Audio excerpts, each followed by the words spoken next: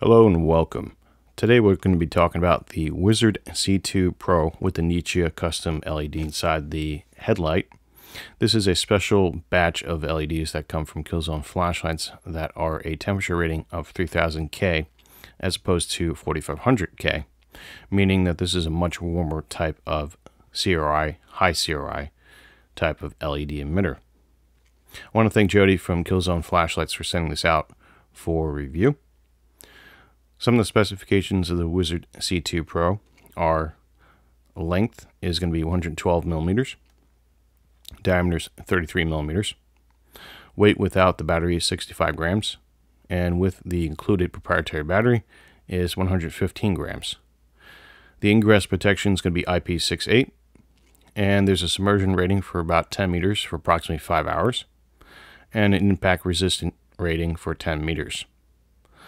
The light features several different types of modes broken into 4 categories. We'll start with the Firefly 1 mode, and that's going to be for 0.1 lumens, and that's going to run for approximately 200 days. There's a Firefly 2 mode, and that runs for approximately 1 lumen at about a run time for 40 days approximately. There's a Firefly 3 mode, and that runs for 4.6 lumens, and that'll run for 12 days approximately. Next up is the main section of outputs. They start with main 1, and that's going to be 34 lumens, and that runs for about 43 hours. There's a main 2, which is 90 lumens, and that's going to be 16 hours of runtime approximately. And then there is a main 3, which is a 250 lumen output, and that runs for approximately 6 hours and 40 minutes. The next stage is going to be turbo modes. There's a turbo 1 and 2 mode. The turbo 1 is going to be 750 lumens at around 3 hours of runtime, and then it drops after 5 minutes of being on to 440 lumens. Now this is due to the internal circuitry, which prevents overheating at about plus 58 degrees Celsius. Of course, environmental conditions will change when that kicks in, whether you're out in a cold winter or in a hot, humid summer environment. Next up is the Turbo 2, which is 1600 lumens, and that's going to be for running for about 2 hours and 55 minutes. And that'll step down to 440 lumens after 1 minute of runtime. The light does feature short circuitry protection with the proprietary charging cable, and also discharge protection as well. We also have the active real-time temperature control, which we mentioned before, which prevents heating above plus 58 degrees Celsius. The light also features a glass and TR lens, and it's got anti-reflective coating on it as well. Here on the table we have the box, the manual, the included holster, the proprietary charging cable, USB cable here. We have the included extra spare O-rings along with the pocket clip, the headband and the mounting for the headband, and the light itself here with the 18650 battery already inside of it. And that is what we get in the box. We can look at the box here on 360. We have the front here, the side, and the other side of the specifications, the bottom and the top. So this box says it comes with the 4500 Kelvin temperature rated Nichia version. We have a special version which is a 3000 Kelvin temperature rated version from Killzone flashlights. I want to point that out, even though the box does say 4500K. So we have a special unique type of emitter batches here. So we can see the front here where we have the TR optic inside, along with the glass coated lens of AR reflective coating. A nice, strong, robust lens there, and it's fully protected with this nice bezel in the front. We have some heat-sinking fins here, although there's only 2 of them. And we have the yellow E switch here, and this does glow red when you push it, and then it also glows green when it's on to indicate that it's working. We also have the tail cap here, which you would unscrew about a quarter turn to prevent the light from turning on. That is the physical lockout method to keeping the light from turning on, and also how you would charge the light according to the instructions. So the way it works is you would take it from the on position and turn it a quarter turn off, and then plug in the charging cable, proprietary one, down here, and you would be able to charge your battery inside. So let's keep that back on. We have the top here, which has the literature. The sides here, which is nice smooth. This is a smooth matte type of anodization on the aluminum, and it's a nice feeling, premium feeling in my opinion. We have the Armytek logo on the back here and the instructions for the USB-C, or USB rather, charging. So let's go ahead and unscrew this real quick, and we can see that this is going to have 2 O-rings in it. We have the first one here and a second one here, and then we have these threads here which are greased up, and they appear to be square cut threads. We have a nice tail cap with a strong type of spring in there, a very strong one compared to some of the other ones I've seen, and it's quite thick as well, and it also has the magnet in the base. We have the Armytek branded lithium-ion battery. I do suppose that you can also use other type of flat cell type batteries in here, and this one's rated for 13 watt hours, 3.7 volts, 3500 milliamp hours of runtime, and it has a discharge rate of over 10 amps at least. And that's the internals there. Let's go ahead and put the battery back in and take a look at the UI system. Now there's a way to get into the advanced UI. I'm already in the advanced UI, but the way you would do it is you keep this a quarter turn off, and you hold down this button, and then you turn the tail into the on position, and it should turn on from the off position, and it will get you into the advanced modes. The difference being is that there's a few modes that you can't access from the non-advanced mode, mainly the Turbo 2, I believe. So we have this on, and it does have memory mode for which mode you were on last. I think we're in Firefly mode here. So to get to Firefly mode, simply hold down on the yellow, and it'll come up in the lowest mode here. And then to scroll, you simply hold down, and it's going to scroll through the other modes here. It has 3 different modes, and you can see that on the camera. So very basic. From the on position or off, you can double click, and you can get to the main section of run times, and you can hold down and then scroll to the 3 different modes in main mode. Or if it's, say, on and low mode and you double click, you'll get to main mode as well. So you can do it from the on position as well. So that is our main modes, and scrolling through it, again, you hold down. So pretty straightforward UI. To access the turbo, you're going to click 3 times fast, 1, 2, 3, and now we are in turbo section. And then you simply, again, hold down on the button, and it'll scroll through the Turbo 1 and Turbo 2 modes. Just be aware this will get really hot on here, and that you can also start fires with this type of light, depending on the material you have the light facing at. Turn it off, just click once. To access the strobe modes, you click 4 times and then hold down and scroll through the strobe modes. So 1, 2, 3, 4. So we have the different strobe modes. We're going to hold down,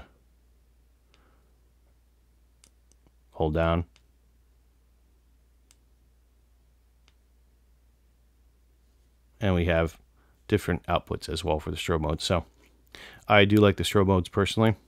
They remind me of like a car light blinking.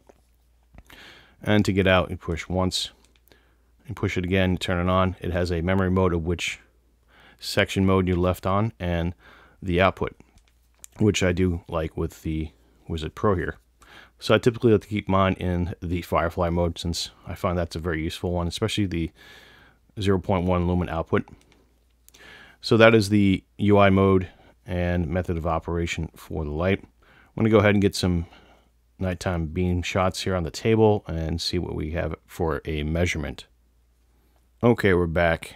We're measuring with the Oppo Light Master Pro here on the table, and we're shooting at an aperture of 5.0, 24 frames per second, a shutter speed of 1/50th or close to 1/48th, and then we have a white balance of 5000K.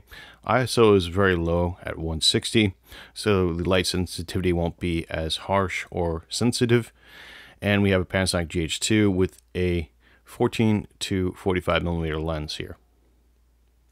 Now let's go ahead and look at the lux rating, and we have the CCT rating here also, and we have the CRI rating here, and we're in the firefly mode, and we're about maybe half a foot off away from the sensor right now. I'm going to go ahead and bring it in a little bit closer, maybe like 4 inches away, just to capture some information here. So at about 4 inches away, we're about 17 or 15 lux approximately, and the CCT is right about on par for 30 or 3000 K temperature rated. And then we can see the CR rating is popping up there now, about 96, 95. So that's good news. Let's go to the BBL chart real quick, take a look. This appears to be almost at the line on the BBL chart, which is good, between yellow and orange. Let's go back to our measuring here, and let's bump this up to and raise it up above maybe about a foot here. We're in Firefly 2 mode, and we're still getting a lux reading at about 40 lux. This is again about a foot, foot and a half away from the sensor, and still the same CCT, same CRI rating. Let's go to the top of the list for the Firefly 3 here, and we're at 200 lux approximately. Again, same CCT, same CRI. Let's go ahead and double click, and we'll go to the lowest section of the mains here, and that's going to be about 1000 lux, same CCT, same CRI. Let's scroll up to the middle section of the main. We're at about 3500 lux, same CCT, same CRI rating. And then we're going to go on the top end of the main mode section, so that's about 9300 lux or so. And again, same CCT, same CRI rating. Let's double click and go to our turbo modes here. Turn that off, and or rather 3 clicks here, 1, 2, 3. And we'll go to the lower section of turbo 1. Again, same CCT, approximately 2300 lux, or 23,688 lux. I always get that confused with the reading of the numbers. And the CR rating is about the same. Again, we're about a foot off the table. Let's go up to the Turbo 2 mode. And once again, this cannot read the measurements at the Turbo 2, which we kind of expected at 1600 lumens approximately. It's measuring at least approximately above 50,000 lux. So, and let's turn that down, and let's turn this on back onto the Firefly mode here. So that's the measurement rating for the Nichia emitter inside of it. And let's go ahead and just see the beam shots here real quick. Okay, we're at the lowest section. We're about maybe a foot off the table on an angle. I'm going to hold it up. And let's go to Firefly 2. Firefly 3. It's a nice diffused beam, no artifacts inside of it, so as much as I expected with a honeycomb TR reflective optic inside. Let's double click to get to the main modes again. We're in the lowest main mode, main number 2, and then main number 3. And then let's triple click to get to the turbo, 1, 2, 3. And I'm going to go to the lowest point of the turbo. So it gets really nice and bright. Everything kind of washes out here. And let's go to Turbo 2, which just kind of blinds out the camera. So that's why we're at 160 ISO here, to kind of reduce the light sensitivity. So definitely a nice pattern of choice, and definitely a good warm tint that I personally like with my emitters. Here we can see the Armytek being charged via the USB 1.20 amps into the battery here. We unscrew the tail cap about a quarter turn as per the instructions in the manual, and it's got a current of 1.2 amps and a voltage of 5.05 volts or thereabouts approximately going into the battery here. So we have the LED here, it's red, and this will turn green when it's fully charged. If it's not unscrewed the quarter turn, then this will blink red, telling you to unscrew the battery and disconnect it from the main light here. Overall, the Wizard C2 Pro is a nice headlamp. It features a nice warm 3000K Nichia light on it with its honeycomb TRR optic and the AR coated glass lens. It makes for a nice user experience in my opinion. I do prefer warmer tints, some may not, some do. This one hits that sweet spot being at 3000K. 4500K is also a nice spot. A little bit more on the white side for me personally, but I like my headlamps, at least the close up diffused ones to be a little bit on the warmer side personally. And this Armytek fits the bill in my opinion. I like that it comes with an included 18650 battery, a proprietary USB charging system that is interesting in that you have to quarter turn the tail cap to lock it out, and then you can charge the battery, which is a good safety protocol in my opinion. The light feels and looks premium with the anodized aluminum here and the matte finish. The UI system is an excellent system that breaks up all the different sections in different areas so you don't accidentally click away into like a strobe mode when you're trying to use flashlight mode or the Firefly mode. And I do like the 0.1 lumens on the Firefly 1 mode, so that is very useful. The button is nice and tactile feeling. It does glow a different color depending on the use. It'll blink green when it's in use, and when you push the button down it'll look red to show that you're actually activating the E switch there. Overall, I definitely would recommend something like this for hiking, camping, and emergency use. I got this from Jody from ATKillzoneflashlights. I'm an affiliate there, and I'll have an affiliate link for this if you're interested in looking at this particular model. It's a special run that he has on the website, so they have a bunch of 3000K temperature rated Nichia CRI options there. You probably could get a standard option with the other emitters as well, but that's something that's unique to ATKillzoneflashlights, and I recommend you check it out if you're into this type of warm tint and color along with the high CRI option. Overall, I'm very impressed with this. This is my first Armytek product. I haven't had any in the past, so I do like the quality and fit and finish. Time will tell to see how long this holds up in my uses. I can be using this in probably my work, day-to-day activities, camping, and even in rescue situations. That's all I have to say about the Armytek Wizard C2 Pro. Once again, thank you to Jody for sending this out for review. Thank you for watching, and enjoy your day.